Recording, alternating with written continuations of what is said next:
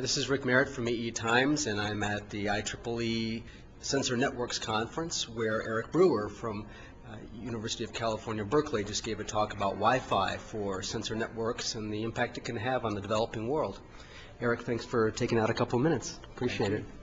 So you said you're doing some development work now in some non-TDMA Macs and some point-to-multipoint technologies. What are you doing there, and what's going to be the impact of that?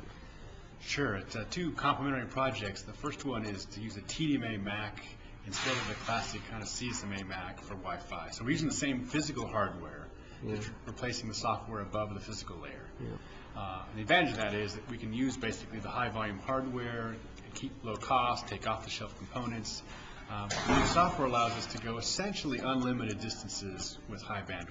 So our new Wi-Fi prototype for long distance called Wild gives us a full bandwidth, typically 6 megabits per second TCP, even at very long distances. So 100 kilometers, 200 kilometers, also even the world record at 382 kilometers in Venezuela. Oh, that was your record. When did you set that? That was set with some friends in Venezuela about a year ago, and one high in the Andes and one down at sea level, because you need line of sight. So you have to have pretty differential heights to get line of sight at those kinds of distances. Yeah. So not super practical, but a good test of the technology. Really, any distance you can see, we can connect. And so what's the impact of this technology on these developing market rural areas that you're trying to address?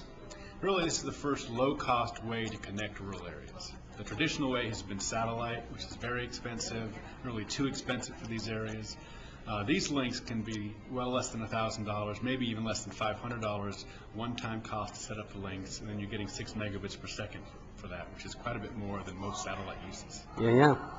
So what would you consider the main things on your roadmap now that you're trying to develop for you talked about some work in dealing with the difficult power situations or other kinds of Macs. So what would you consider the most important projects that you or your students are working on now to kind of push this technology forward? Now that we have the core technology working, it's really about how do you put this together in something that's going to be reliable, because again, these are remote places. You really don't want to visit them to fix things, so we need reliable nodes, we need reliable power sources, so we're looking at solar and other, and wind as well as a potential local power source.